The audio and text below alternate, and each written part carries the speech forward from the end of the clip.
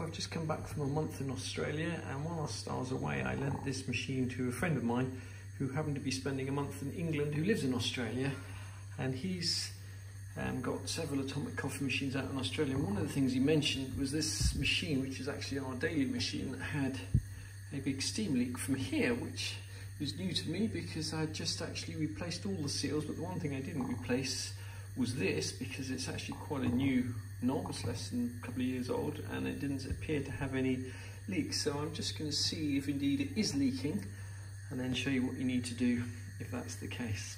So I've actually got old coffee grinds in there, having just made a coffee, which is why that's just coming out very watery. And as the heat grows and the pressure grows, you'll either start to see steam coming out of there or not.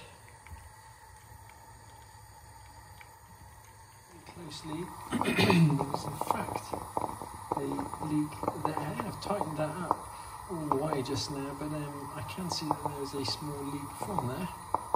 When I did this before, steam was gushing out of there, so you can sometimes reduce the leak by holding the nut on the other end and tightening up the screw as much as you can.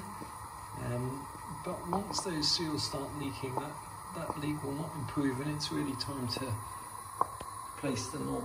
These pressure release valves are not a serviceable item. So if your atomic is leaking from here, don't think that you can just tighten up that screw and fix the leak. It's just not as simple as that. We're just going to take this to pieces and show you what's actually inside it. Taken this nut off, the next thing that come out is a conical spring with the large end of the spring goes inside first. And the other side, you should have a perfectly flat metal plate there. That one you can see is just ever so slightly corroded. Could be the source of the leak.